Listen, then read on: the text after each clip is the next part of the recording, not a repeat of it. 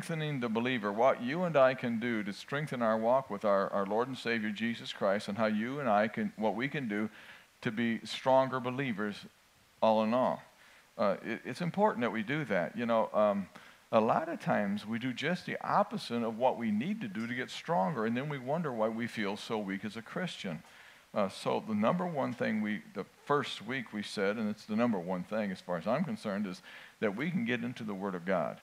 Getting into the Word of God is really important. So as you and I take in the Word of God, it strengthens us. So what can I do to be a stronger believer?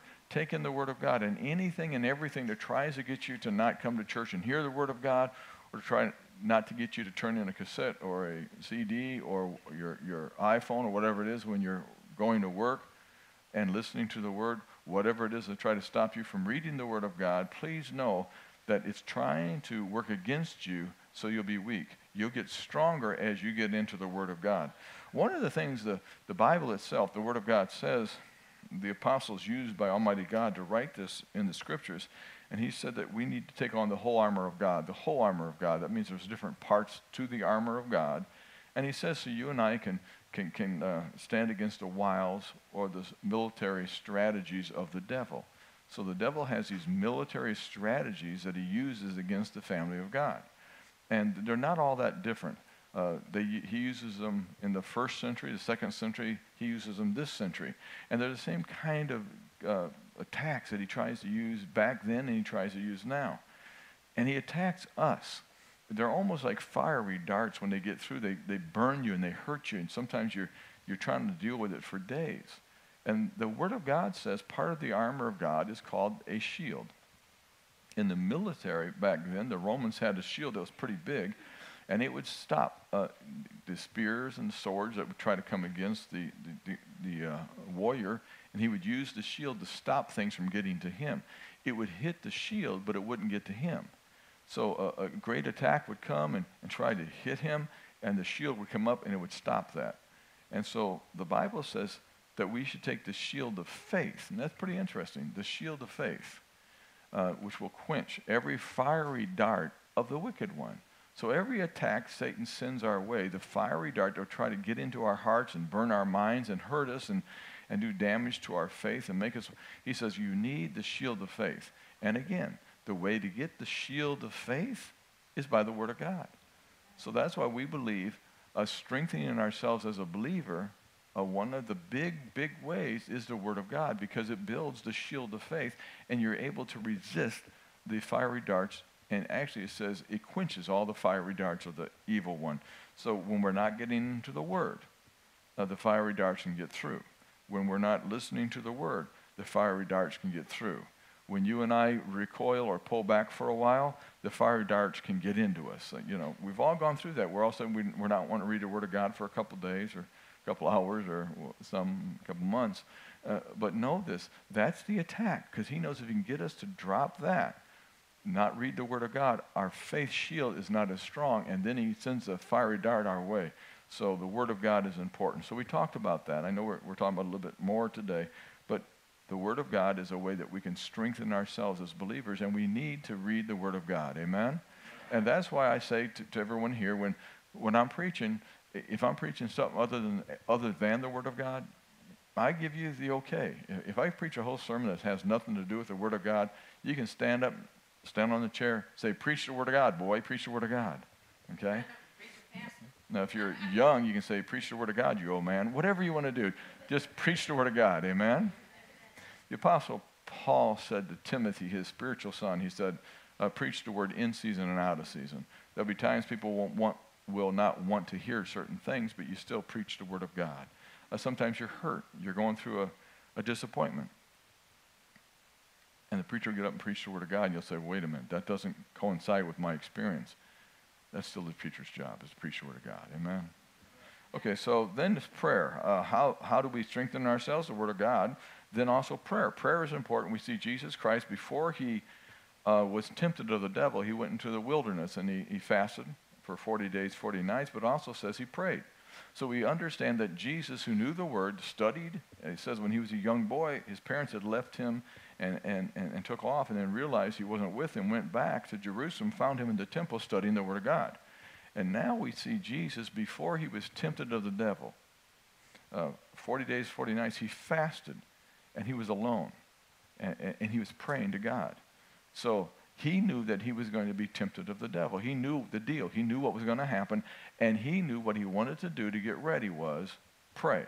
So if Jesus knew he needed to pray to be strong, so when Satan came and tempted him, that he wouldn't fall into the traps of the devil, then you and I, as followers of our Lord and Savior Jesus Christ, and Christian simply means Christ-like or a follower, a disciple of Jesus. So if Jesus knew that he needed to pray to stay strong, so when Satan came in the wilderness, that he wouldn't fall, we ought to know we need to pray. And just to make sure we know what we're talking about right now and just not putting one and one together and coming up with five, Jesus said to his apostles when they were with him in the Garden of Gethsemane, and they were getting ready, he knew he was going to be betrayed. He said, can't you pray with me about 1 hour? He said, pray with me so you do not fall into temptation. So prayer is important. Amen? See, Jesus knew it clear back in the wilderness. He knew it in the Garden of Gethsemane. So prayer is important. And we said prayer will strengthen us. There's been times in Christianity, in the Christian world, that people come out and say you don't need to pray, you just need to proclaim. Proclaiming is important. I think you should. You should proclaim things. Without a doubt, you should do that. That's part of your confession. Without a doubt, you should do that. But if anyone ever tells you ought not pray, please go back to the Bible, and you'll see the Bible tells you in the New Testament over and over how they prayed and how we should pray without ceasing. Amen? So prayer gives you strength. A confession is another thing that strengthens us as a believer. Confession, confessing your faith in Jesus Christ. There's something about confessing your faith in Jesus Christ that actually makes you stronger. Gary, Karen, if you please stand. This is a great couple, Gary Cathan and Karen Cathan. I actually stood up in their wedding.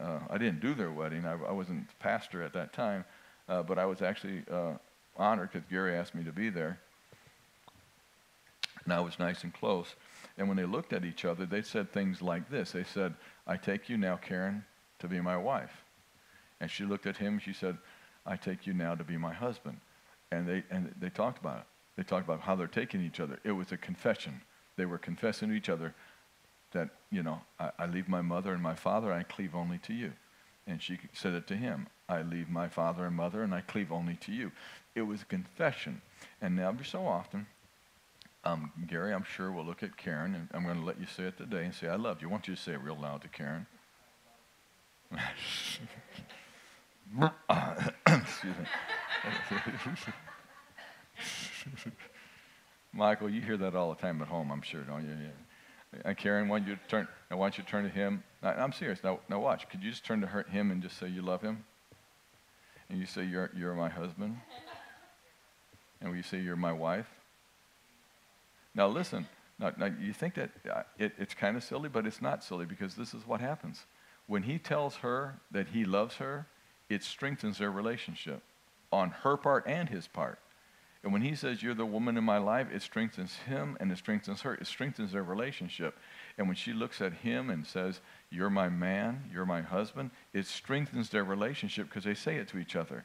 That's a type of a confession. They're confessing to each other, you're my wife, you're my husband. Amen? So it's not always I confess, that I'm healed, I confess that I'm whole, I confess. Of course, those are confessions. But sometimes I confess I'm a child of God. I confess that God is my Father, and it makes you a stronger Christian. Thank you, Gary and Karen. God bless you very much. So we said confession is important. Not just confessing some of the confessions that we may think of right away, but confessing, Father, I thank you that you are my Father.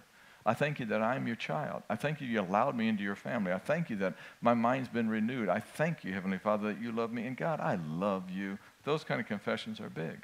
And then we said giving. Giving is something that people don't realize, but it's pretty clear in the Bible that when you and I give, we get strengthened as a believer. Where your finances are, your heart's going to be. And where your heart is, your finances should go. And so what we find out is when you start giving to God, your heart falls more and more in love with God. You have more of an interest in God because you are investing more and more in the kingdom of God.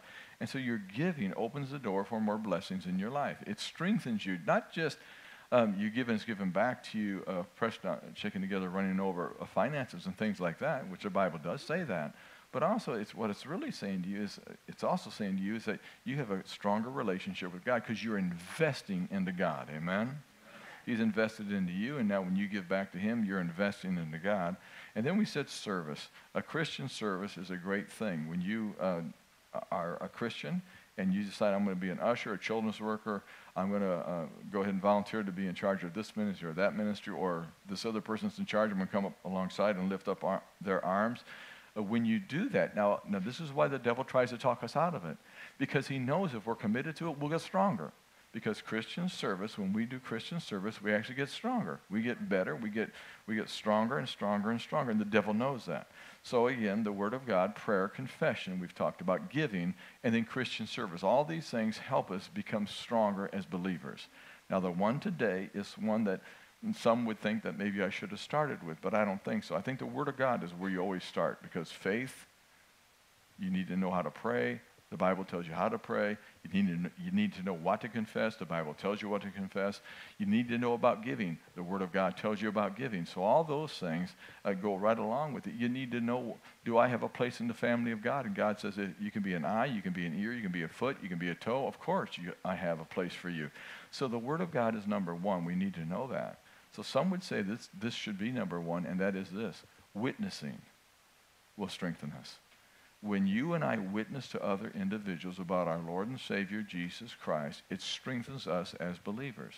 There's something about witnessing to other people about our Lord and Savior, Jesus Christ, that strengthens us. And there's something about when we do not witness for Jesus, it actually can have the opposite effect. It can actually start to weaken you. So if you feel a little weakened as a Christian, ask yourself, when's the last time that I truthfully and honestly talked to somebody about Jesus Christ? Not in the church, but when did I ever witness to anyone at all? When is the last time? And you'll find yourself possibly looking and saying, you know what? There's an area that I want to spruce up. That's an area that I want to get better at. I'm around a lot of pastors, and we go out to dinner on our pastors' Tuesdays. We get together on Tuesdays. And I don't always go with them to eat because a lot of times it's too late. We have prayer time and we have visiting time, and then they want to go out to eat. By that time, it's 4 o'clock in the afternoon, and I'm going, it's too late for me sometimes. But a lot of times we get to go out and eat. And I love it when I see pastors not showing off. You know, some people just show off how they witness because you're there. But it's just so natural, some of them. I watched them and how easy it is with the waitress. I don't know how many waitresses we got saved over the years that we wait. You know, there used to be a place over in Park Ridge, Jason's Deli. Some of you have heard of Jason's Deli. We were there, and the pastors there, I don't know, there were about 15 of us were sitting at a table, and these guys came in. They looked, and my wife knew the manager of the place, and so because of her, we had called ahead, and so I knew who he was only because of my wife. People in Park Ridge know her; they don't know me, but they walked over. He walked over to the table to see how things were going. I said, they're going really good. And he introduced the two people he was with. The two people he was with were the co-owners of Jason's Deli around the world, around the country. And so he introduced them to us, and all of a sudden, one of the pastors started talking to him about the Lord. And both of them said, we believe in the Lord. In fact, that's one of our missions. And he asked him, says, is there anything you want us to pray for? And all of a sudden, this older gentleman got tears in his eyes. He said, you guys are willing to pray for me? We said, yeah. What is it you have prayer need for? And he talked about his son who had gone through some issues. And I don't want to divulge those issues because I just told you who the man is. And so we sat there in Jason's Deli and prayed about that. And then my pastor friend said, I know you said you're a believer, but let me just remind you what the Word of God says. It says if you believe in your heart and confess with your mouth that Jesus Christ is Lord, so why don't we just pray that? And so we sat there in Jason's Deli, all of us praying the prayer of salvation. And I said afterwards, would I have done that alone? And I got more determined to be a witness for our Lord and Savior Jesus, because I walked out of there strong. So witnessing is a thing that will make you very strong. Witnessing should be the heartbeat of every believer. We should have that more important to us than all the other stuff that we even think of. Jesus said that you and I are supposed to be witnesses in Jerusalem, Judea, and all the other parts of the world, Samaria, and all the other parts of the world. He even wants us to, the remotest part of the world, he wants us to be a witness to. And you better believe I witness now more because I realize people are going to hell all around us. We need to witness to all those around us. Jesus Christ, when you study Jesus Christ, you know, Jesus studied the Word, so we should study the Word. Jesus prayed, so we ought to pray. Jesus would say the right things. We ought to make sure we say the right things. Jesus was a giver, gave his life. Jesus served. Remember, he washed the feet of his disciples, but Jesus also was a soul winner. Jesus was a soul winner. As a matter of fact, he came to this earth to save sinners. Jesus is a soul winner. In 1 Timothy chapter 2 and verse 15, it says, this is a faithful saying. This is the Apostle Paul writing this to his spiritual son, Timothy. This is a faithful saying and worthy of all that Christ Jesus came into the world to save sinners. Then the Apostle Paul says, whom I am chief. He says, I'm chief sinner. I used to lock up Christians. I used to take them and get them killed. I used to imprison them. I used to go into synagogues and grab them, pull them out, and separate families. And he says, this is a faithful saying and worthy that Christ Jesus came into the world to save sinners. Jesus was a soul winner. Jesus' mission to come to this earth was to save us, to bring us from the kingdom of darkness into the kingdom of light. And that should be our witness. That should be our job. Amen? Amen. He came to seek and to save those which were lost. Jesus Christ is a soul winner. He came into this world to seek and to save those that are lost. In Luke chapter 19 and verse 10, it says, for the Son of Man, that would be Jesus Christ, has come to seek and to save that which was lost. You were lost. I was lost. Those around you were lost. Your mommy and your daddy were lost. Your children were lost. Every one of us were lost. All of us were going to hell, and some say hell in a handbasket. Some say you're going to hell in a bobsled. The idea is that you're going to hell. Jesus came to save those of us that were lost. And everyone who does not know Jesus Christ as their Lord and Savior, they're lost. Jesus knew praying was important. Jesus knew that confession was important. Jesus knew that giving was important. Jesus knew all that. He knew the Word was important. But he came with a mission. He knew saving people would strengthen us. Witnessing for Jesus Christ has a way of strengthening you. Anytime I've ever witnessed for our Lord and Savior Jesus Christ, I always feel better afterwards.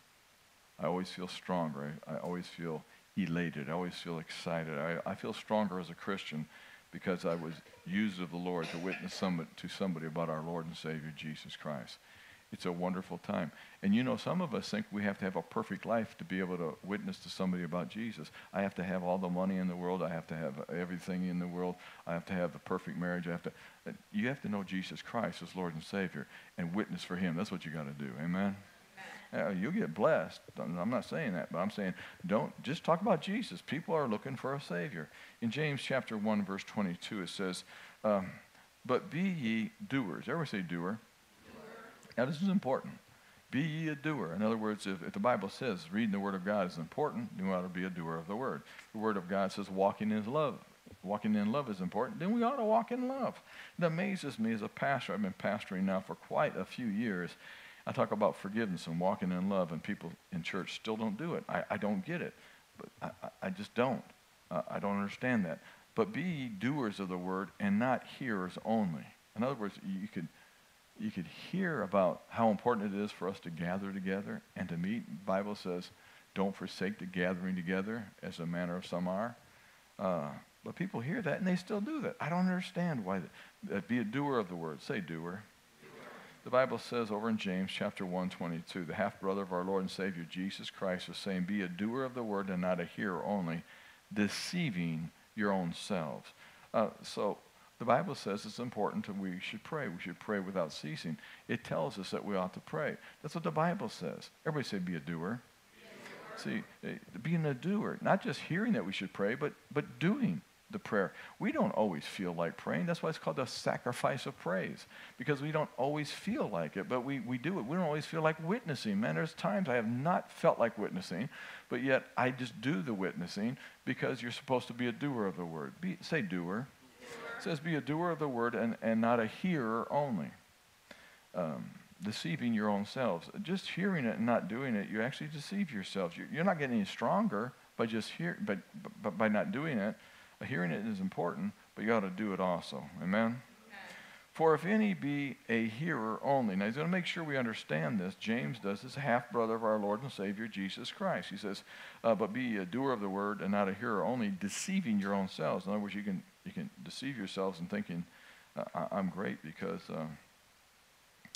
I heard. But he says, no, be a doer. And in verse 23 it says, for if any be a hearer of the word and not a doer. Now this is important. He says, if anybody be a hearer of the word and not a doer. So here tonight we're talking about witnessing. We're talking about witnessing. We're talking about the importance of witnessing. And when we leave here, you have heard that. And tomorrow you'll be at work, or you'll be at play, or you'll be somewhere. You'll be at school, you'll be at college, you'll be somewhere. You'll be at the restaurant, you'll be at the grocery store. You'll be somewhere, and be a doer of the word, not a hearer only. Amen? I'll tell you, a lot of times, it's amazing over the years, anytime I've ever talked about witnessing, this is the time. I can talk about forgiveness. There's certain people over the years that have had problems with talking about forgiveness. I take that back, yeah. But the one I get the most flack on is this. Don't make me feel guilty because I'm not witnessing. Don't make me feel bad and throw that at me. You say, really? Yeah, really. As a pastor, that's the number one thing I get beat up on over the years is when I tell people they ought to witness. Can't you say it in a different way? Yeah, you might want to witness. But I think we ought to just say it the way God says it. Amen? He wants us to be a witness. Be a doer of the word and not a hearer only, deceiving your own selves. For if any be a hearer of the word and not a doer, he was like unto a man beholding his natural face in a glass. For he beholdeth himself and goeth away, and straightway he forgets. He looks in the glass. Okay, say I look in the glass and I go, boy, I got some needs here. But then I walk away and I forget that I have those needs. Someone who hears what you're supposed to do and then doesn't do it, he knows he has the needs and then he walks away and forgets. So when we know we're supposed to witness and we walk away and we don't do it, it's like a man looks in the mirror and says, oh, I see some areas I need to work on, but he doesn't do it. In verse 25 of James 1, it says, but whosoever looketh in the perfect law of liberty, the law of love, the law of Jesus, and continueth therein, he being not a forgetful hearer, but a doer, everybody say doer, of the work. The work. Notice it doesn't say a doer of the word. It says a doer of the work. We're not saved by our works. The Bible makes it very clear. We're saved by the grace of God. But we are saved for works. So we are supposed to be witnesses for our Lord and Savior, Jesus Christ. It says, but a doer of the works, this man shall be blessed in his deed. So when you and I decide to be a witnesser, you and I do something serious, and God says, you're not just being a hearer, you're actually being a doer, and I'm going to bless you. Amen? The Bible tells us that we need to go into all the world. Jesus Christ did that. And in Mark chapter 16, verse 15, sometimes, and most of the time, when people are facing the end of their life, this is when they write a book. They know that in a couple of years they may go, so they write a book about their lives, and they put something in there. They'll write a diary, and they'll put things to their kids because they feel their life's getting closer to the end. They don't know when they're going to go, but they figure, I'm getting older. It might happen. I want my kids to read these. These are the words I want my kids to remember. Or they know they're going to go, and they call the family, and I have something to say to you. And the family gets around them, and they say something really profound. I remember my mom, Patsy, you were there. My mom was fighting a good fight of faith, and she was in the hospital. They said she was going to die. They called the family, and they told us that she was going to go. 3 times they said, she's gone, she's gone, she's gone. And so she had heard that, so she called us all in there. She gave us all her last blessing. I said, shh, don't do this. But it was nice. Now I know what she would say to me on her deathbed, but it wasn't her deathbed. But she wasn't sure. She wanted to make sure she knew. You know, she said, Tim, brush your teeth. I don't know why she said, but that was on her deathbed. No. But seriously, she said something very important to each one of us. She called each one of us in the room, talked to us, and said what she thought, what they were telling her. She's still fighting, but she wanted to make sure that she told us what she thought. She wanted to make sure we knew. Amen? So Jesus Christ is getting ready now. He's died on the cross. He's risen. He's now been walking on the earth. 500 people have already seen him, and he's talked to them, but now he's getting ready to go up. And he says something to his followers. In my estimation, in my thinking, the last things he says may be really, really important. You follow what I'm saying? It'd be like my mom calling us in. It'd be like somebody writing a book thinking it's the last time, or a diary. And this is what he says in Mark 16, verse 15. And he said unto them, Go ye into all the world and preach the gospel to every creature. Go ye into all the world and preach ye the gospel to every creature. Go ye into all. In other words, this is what he said. Be a doer and not a hearer only. Be a giver and not a receiver only. Be a giver and not a receiver only. We want to be givers. Amen? So he said, Go ye into all the world and preach the gospel to every creature. Turn to the person next to you and say this. I guess you qualify. You're quite a creature. Go ahead. It's all right. Hey, they're good. In Matthew chapter 28, verse 19, it says, Go ye therefore. Now these are two. The Holy Spirit uses Matthew and uses Mark, talking about the same incident, but each of them record it so we can see it. And in Mark 28 and 19, it says, Go ye therefore and teach all nations, baptizing them in the name of the Father, the Son, and the Holy Ghost, teaching them to observe all things whatsoever I have commanded you. And lo, I am with you always, even until the end of the world. He says, if you'll witness, I'll be there with you. And when Jesus, when his Holy Spirit is with you, this is what he says. He says, when you witness, I am there with you. Think about that. If Jesus is there with me when I'm ministering over here to Rick or witnessing to Rick, or if I'm witnessing to Nick, or I'm witnessing to Amy or Ben, or anyone at all, if I'm witnessing, the Bible says that he's with us when we're witnessing. If Jesus is with me, Jesus is strong, that means I get his strength. I get strength from Jesus. How do I get stronger as a Christian or as a believer? I witness. So when I witness, he's there with me, and I get stronger just because of his presence. Amen? See, I haven't felt the presence of God lately. Well, there's all kinds of things we could tell you to do, but one of the things we can say is witness. When you start to witness the presence of God, Jesus says, I will be there with you. If you want his presence, witness for Jesus. Amen? Turn to somebody and say, I'll be talking to you about getting saved after the service. Just go ahead.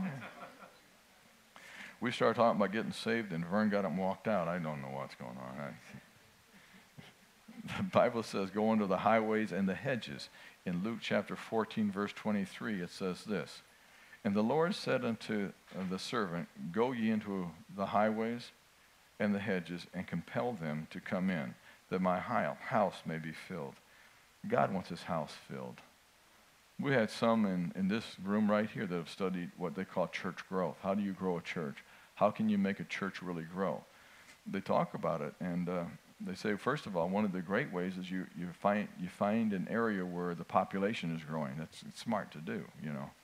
You find an area the population is going down, your church may not grow. So that's one of the things you could do that. But you know, what they say is the best thing. You say, well, how about radio? How about television? How about computer? How about online? All those things are good. But the number one reason a church grows is that people invite their friends. That means they witness for Jesus Christ. They invite their friends. That's the number one reason churches grow. So I guess you could reverse that and say the number one reason church doesn't grow is because people aren't inviting their friends. If that's true for a local body, it's also true for the kingdom of God. Jesus knew that. And he says, go into the hedges, go everywhere. witness, bring him in, because the way the church is going to grow is because people witnessing for him. Turn to somebody and say, I should be witnessing. Okay. Jesus equipped us to be witnessers. He said, I'll make you fishers of men in Matthew chapter 4, verse 19. He grabbed them and he taught them so they could teach us. So it wasn't that he grabbed them and taught them and then those were all he ever cared about.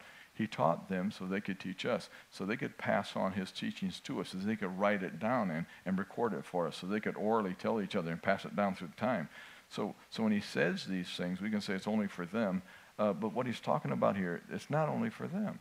Now watch this. He says in Matthew chapter 4, verse 19, and he saith unto them, follow me, and I will make you fishers of men. Now, Peter is already a fisherman. His relatives are fishermen. They're already fishermen there. But he says, I'm gonna relate to you so you understand what I'm talking about. If you'll follow me, I'll make you fishers of men. So we need to pull in the fish. We need to go out and throw the net. We need to draw in the fish. The way a fisherman caught fish back then is he had some work. He had to throw the net out, and then he had to pull the net in.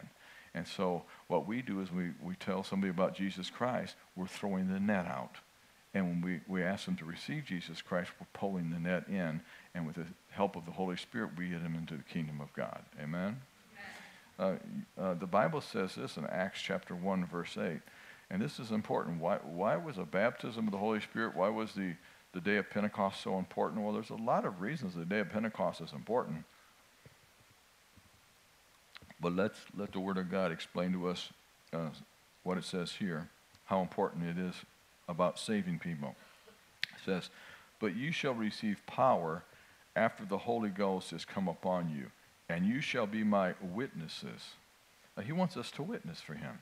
He wants us to witness for what he did on the cross for us. He wants us to witness for our Lord and Savior, Jesus Christ. Now, remember what was taking place. You had Peter.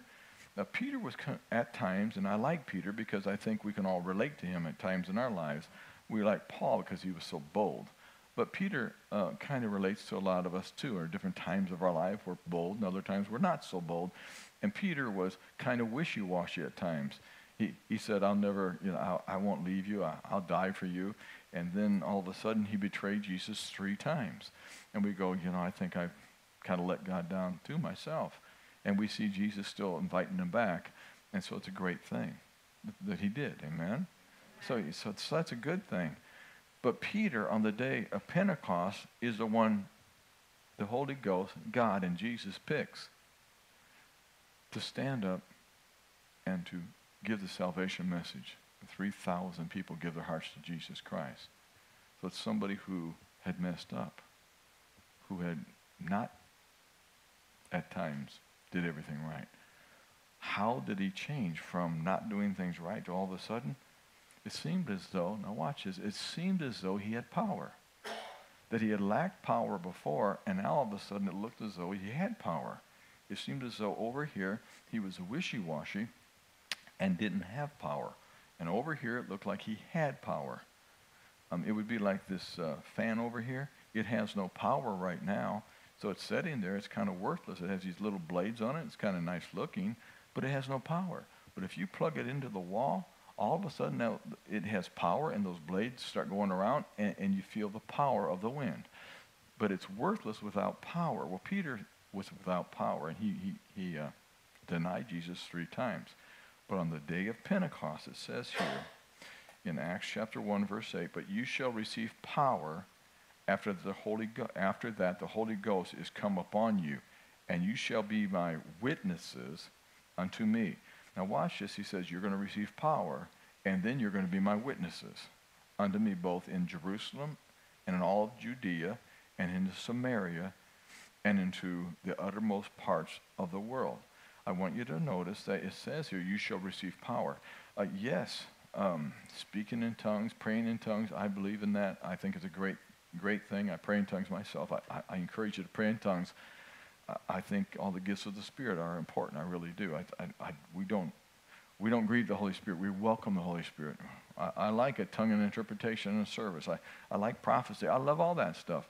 But we have to understand, we ought to use that power to witness to other people. Amen? We should use that power to witness for other people. We should use that power to witness. It helps them and it strengthens us. It helps them and it strengthens us. It helps them. And that's the original reason for the baptism of the Holy Spirit, is so we would have power to carry out the message of our Lord and Savior, Jesus Christ. Amen? Amen. The gospel is the power of God unto salvation. In Romans chapter 1, verse 16, for I am not ashamed of the gospel of Christ, for it is the power of God unto salvation to everyone that believeth, and to the Jew first, and also unto the Greek. It says that the gospel is the power. So we need to use the power of God by witnessing to other people. Now, if you are witnessing and the power of God comes so you can witness to Rick over here, well, I'm witnessing to Rick, the power of God comes on me, because now I'm witnessing to him, and while I'm witnessing to Rick, I also get blessed because the power of God is here. I come over here and I witness to Nick. I start talking to Nick about Jesus Christ and the Lord Jesus. The power of God comes, I get blessed, and Nick gets blessed. I go over to Amy, I talk about Jesus Christ, I talk about the Lord. I start witnessing to her about the Lord and Savior Jesus. While I'm witnessing to her, the power of God comes, I get strengthened, and she gets strengthened. I get strengthened in my own faith while I'm witnessing to Amy, or I'm witnessing to Nick, or I'm witnessing to Rick. That's what happens to us. Amen? So if we want to get strong, how to strengthen ourselves as a believer? Yeah, read the Word of God. For sure, we ought to pray. Of course, we ought to confess the right thing. We should be givers, and we should have Christian service. But we ought to be witnessers. Witness. Good News Church, witness, witness, witness, witness. We need to talk to people at work about our walk with our Lord and Savior. And again, you don't have to have a perfect life and complete theological knowledge to witness to somebody about Jesus Christ. Just talk to them about you and your relationship with Jesus, and you'll feel the power of the Holy Spirit come on you, and it'll be good for them and you. Amen? What does God want? You know, that's when it all gets down to. I preached a sermon, I don't know, several years ago. I might preach it again sometime. What makes God smile? What makes God smile? You know, sometimes we think this, we think that. Well, here, in 1 Timothy chapter 2, verse 4, talking about God, who would have all men to be saved and come into the knowledge of the truth. I think that'd make God smile when you and I witnessing, because he wants all men to be saved and come into the knowledge of the truth. So when you and I witness, I think it makes God smile. I like to bring a smile to Dad's face. Proverbs chapter 11, verse 30, it says this. This is the Old Testament, but notice what it says. The fruit of the righteous is a tree of life, and he that winneth souls is wise. He who winneth souls is wise. Witnessing strengthens us, helps build the church of God, and brings someone from the kingdom of darkness into the kingdom of light. And when we do that, we ourselves get so blessed. I'm going to be doing a wedding ceremony after this in this room, and we're just going to have it. And I'm so happy that when I first met these people, they weren't really believers, and now they're believers. And I'm so glad that someone witnessed to them about Jesus Christ. Isn't it nice to know that somebody knows Jesus Christ as their Lord and Savior? Isn't it nice to know they came from the kingdom of darkness into the kingdom of light? Isn't it nice? And think about this. Wouldn't it be nice if you, Nick, was the one that led them to the Lord? Or you, Patty, you led them to the Lord? You led your sister to the Lord? You finally got her saved after all these years? Wouldn't it be nice if people in Florida got saved? Wouldn't it be nice if... In Romans chapter 10, verse 13 through 14, in the New Living Translation, it said, "For everyone who calls on the name of the Lord will be saved. But how can they call on him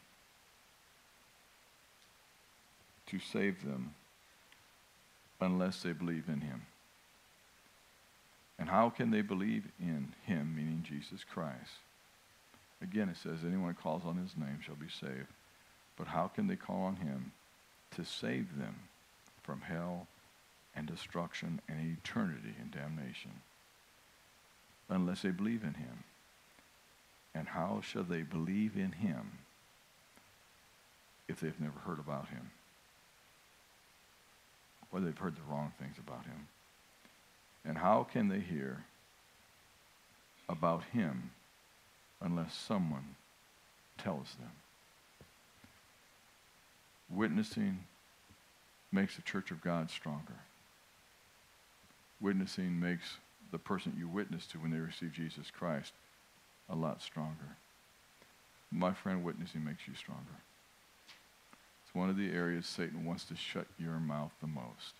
You can talk about other things. You can talk about what you eat. You can talk about the car you drive. You can talk about the person that you're married to or the person that you're dating. You can talk about some new health craze. You can talk about some dye you're using for your hair or some liposuction you just went through. But the devil, he won't let you talk about salvation. He doesn't want you to. He'll try to get you not to. And here we have a whole world longing to hear, how do I turn my life around? When I first got saved, I witnessed by telling everybody they're going to hell. That wasn't too good. I talked to all my friends about Jesus Christ. I was a witnessing a nut. I went to work. I told everybody about Jesus Christ. I witnessed. I turned some of people off. Some of them ran from me and from God, but I was trying. I didn't have a whole lot of wisdom. I had a whole lot of zeal. But as years went by, most of, and almost all of, those close friends of mine that I had witnessed to would call me on the phone. Hey, Tim, what? Talk to me about this. And we talked about Jesus Christ. And I was able to lead a lot, if not all, most all of them, to our Lord and Savior, Jesus Christ. Now, I was made fun of and mocked and put down and ridiculed by them at first. I only tell you that not to blow my own horn, because there's not too much of a horn to blow. All I'm saying is that you may be made fun of, put down, mocked, but that's okay. Just gut it out. Because in a year or 2 years or 3 years or 4 years, you may get a phone call. And they may say, can you talk to me about that again? And they may be looking for an answer. Because we know we're not perfect. We know there's an eternity somewhere. We know that we can't pay the price for our own mistakes. And we don't really know what to do about it. And we try to act all proud and cocky and assured of ourselves. But in our heart of hearts, the world knows they need an answer. Those who reject and come against Christianity the most, they need us to talk to them about Jesus Christ. Let them mock us, make fun of us, put us down, ridicule us. But then one day the phone will ring. And they'll say, I received Jesus. Or you planted a seed and somebody else watered and God gave the increase. And I'm in the kingdom of God. It's worth it. In the meantime, by you witnessing, you got stronger. Amen? You got stronger. So let's get stronger. Let's read the Word of God for sure. We need to do that. We need to pray. Yes, definitely pray. Confess Jesus is your Lord. Confess you're in the kingdom of God. Confess your sins are forgiven. Confess that you're right with God. Confess that you're saved by grace. And confess if you make a mistake, God has forgiven you. Confess that for sure. Confess, confess, confess, confess. Give. And serve God. Find a place to serve God. For sure. Witness. Witness. Witness for Jesus. Amen. Okay, I'm going to ask Arch, who's half asleep. He's not acting asleep. I don't mean to say that way. The reason I'm saying is he went with the youth for their getaway. And I was talking to him before the service in my office. He said, you know, Pastor, I'm just kind of tired. And I said, yeah, I understand that because he's been gone. It was a glorious time. Arch, can you just talk to us for a moment, okay, about if I was going to lead somebody to the Lord, how I would do it? In fact, why don't we have an example there? Right over there is Matthew Schuster. Matthew, why don't you stand up if you would, please? Matthew is saved. Matthew's a man of God. Matthew's a good quality individual. But he's going to play the role of somebody who's not saved right now. And you're going to talk to him. You're just going to witness. How would you start it? Now, you're at work, okay? You guys are working together. Just give us an idea how you would go into it. How you doing today, Matthew? Tremendous. All right. That's good to hear. But you know how you can really feel more than tremendous? No. Well, because I know Jesus, and he saved me from all of my sins, and even death. So I would encourage you, if you like, and accept him as your Lord and Savior. Sure. Oh, man. Easy. Oh, Lord, let it be that easy. Let it be that easy. Well, God is good. Well, so. you're good. You're God good. is good. Yeah, God you're is good. good. Can you hand that over to Matthew? No, the other Matthew in front of you. Matthew, can you stand up if you would, please? Now, your wife over there, we really don't know if she's saved. She's been coming here a long time, but we're not sure. So these are just people who don't know we're going to talk about this. But I know that this man is someone who loves the Lord. I know that this is someone that knows the Lord. They may sound like they're stumbling through it, and it's kind of good if it does, because then we know that we're all the same. We may stumble through this, but God will help us. Amen? There's nothing to be embarrassed about. Listen, I chased most of my friends away from God instead of drawing them to God. I really did, because I went about it the wrong way. But God still used some of it, and they ended up coming back. Matthew, if you're going to talk to your wife over there, say you met her over there in Chile, Now, I know she was a saved Christian over there in Chile, but let's say she's not saved. How could you approach it? Give us an idea. Honey, I know we've been together for about 15 years now. But it's time to ante up and accept the Lord as your personal Savior. Because if you stay a heathen, we can't stay married. Oh, that might work. But how come she just put her hand over her mouth? She still won't receive. Go ahead, Matthew. Give us an idea how you might approach somebody. Seriously. I would say, may I ask you a question? They say, sure. Or they look at me like I was a weirdo. And I'd say, if you were to die today, and you stood before God, and he asked you one simple question, and that question being, why should I let you in to my kingdom, to my heaven? The most common answer would probably be something along the lines of, I've done this, I've done that, I've given here, I've given there. I've loved on people. And then the Lord will come back to you and say, well, my son died for you. You never knew him. He reached out to you. In fact, he knocked on the door of your heart where there was only a handle on the inside because he wasn't going to force his way in. But he was there and he was knocking, and for whatever reason, you just didn't want to let him in. So how do you want to change that? If you're talking to me, yes, I do. If you're talking to your wife, sorry.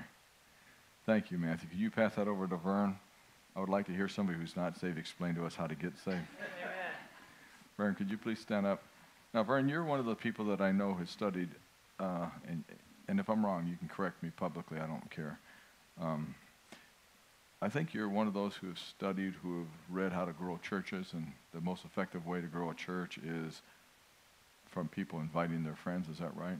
Yeah, like you talked about before, about 15% of the people that come to church and stay in church is from all the advertising and all the media and all those different things and ads and all of that. But about 85% of the people who come to church and stay in church was invited by a friend, a relative, coworker. How many in this room, now don't raise your hand if you really don't, because we're trying to get a percentage idea here, okay? How many here watch Christian TV a lot? No, okay. Vern, just get an idea. See that? Now, the reason I'm saying that is we're Christians, we're believers, and a lot of people don't watch Christian TV a lot, and we're believers. So when we sit around thinking, well, Christian TV is going to win everyone into the kingdom of God, it's going to win people in, but we're the ones that need to bring it to people. Amen? Because they'll be watching NBC, CBS, HBO, Showtime, a sin max. They'll be watching all that stuff, and what they really need is someone coming along, because Christian TV does a great job. I'm so happy. Some, obviously, you always have a problem with some, but thank God for them. I've been blessed tremendously by Christian TV. There's times I tell you, you get hit between the eye with a ball hammer or whatever they call it, and you turn on something and someone's on there ministering the word, and you go, I just ministered that myself, a month ago, but I need to hear it right now. So I thank God for Christian TV. I'm not mocking, I'm not making fun, but unfortunately, not every unbeliever goes home and goes, gee, I think we'll turn on Christian TV tonight. They're going to watch HBO, something like that. They're going to watch sports. They're going to watch something. But when they get to work, they have to listen to you. So, Vern, kind of the percentage we're talking about on why people would come to church might be the same percentage on why people would receive Jesus Christ. Do you have any statistic for us there? They did a study not too many years ago, and they said 25% of the unsaved people, if they were going to go to a church, it would be if they were invited by, again, friend, relative, coworker. So 25% of the unsaved people are open to invitations, and it'd be the number one way that they would come to a church would be by invitation. So if they come to a church, how much more do they need to hear us invite them to Jesus Christ? Amen. Now, you just heard Arch over there, who admittedly said he's tired tonight, and he did a great job witnessing to Matthew. And then Matthew stood up and gave us another way of approaching it, which was fantastic, I thought. And then Vern just gave us some statistics. And so we understand how important it is. It really is. And none of them were perfect. I mean, perfectly great with me, but I mean, none of them, I'm sure, did it absolutely perfect. But they did it. Amen? They did it.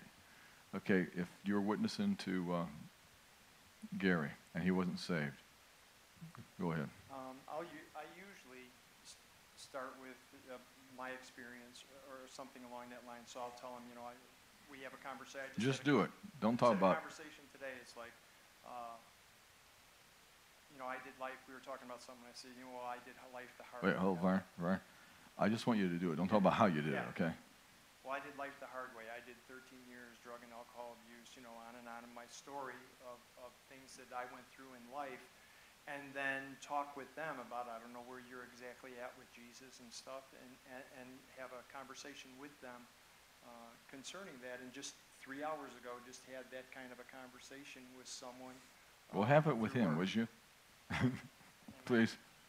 Because Vern, I've heard you. I'm asking you to have that conversation, not talk about, because I know how effective it can be, okay? Yeah, so I did life the hard way. I went the wrong route, the hard route. I did 13 years of drug and alcohol abuse and heroin shooting, cocaine shooting, and collecting money for an attorney and stolen cars and all this stuff, and lived life in the fast lane and did things. And by the grace of God, I was saved and came to know Jesus, and I haven't had a drug or drink in over 33 years and no more trouble with the law or any of those kind of things. And Jesus completely saved me from long-term imprisonment or death. And I don't know where you're at and who Jesus is to you, but Jesus completely revolutionized my life. And I would encourage you that, where are you at right now? Who's Jesus to you? And then let them decide what they're going to say or talk, and then work from there. Yeah, there was a vitamin company on television, and that's why I wanted him to talk. There was a vitamin guy, Herbalife. He was very popular at one time. I think he's still around, I don't know. But I was watching him on TV, I've said this before, and he had all these guys come up and talk about the vitamins. They said this vitamin, blah, blah, blah, blah, this vitamin, blah, blah, blah. And it was really informative, and it was really knowledgeable, these people, and it was really scientific, and it was really over most of our heads.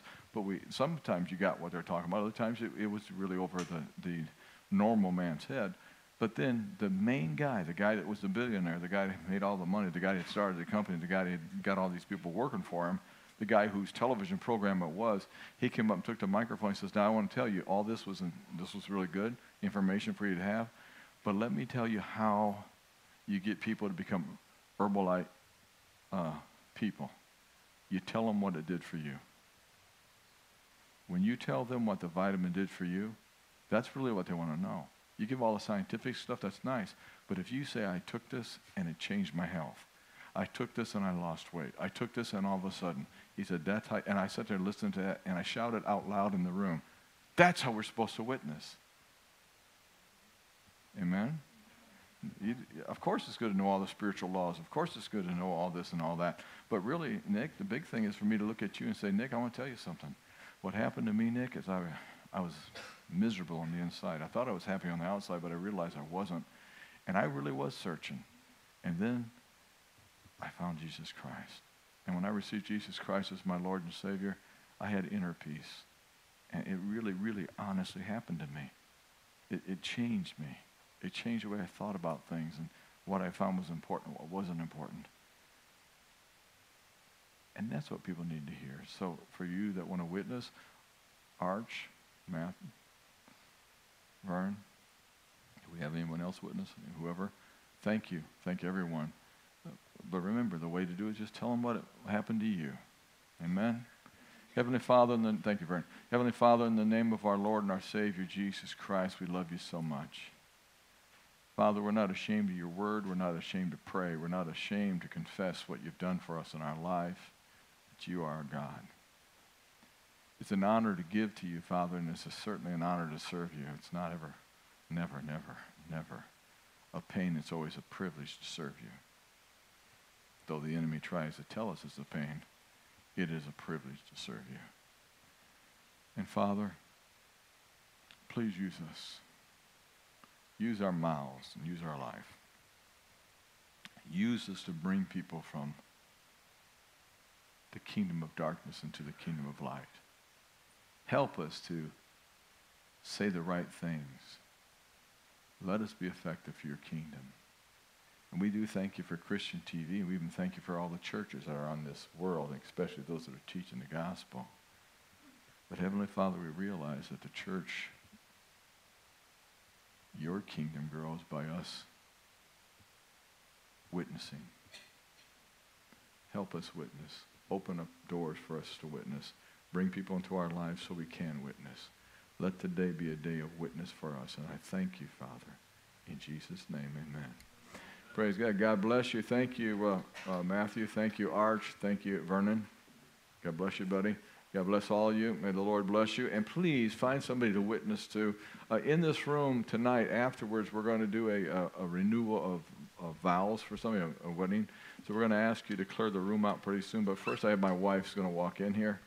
And Audrey, could you please stand? It's her birthday. Audrey, could you please stand? Why don't you walk it back to her? Walk it back to her, if you would, please, okay? Let's sing happy birthday to Audrey. Happy birthday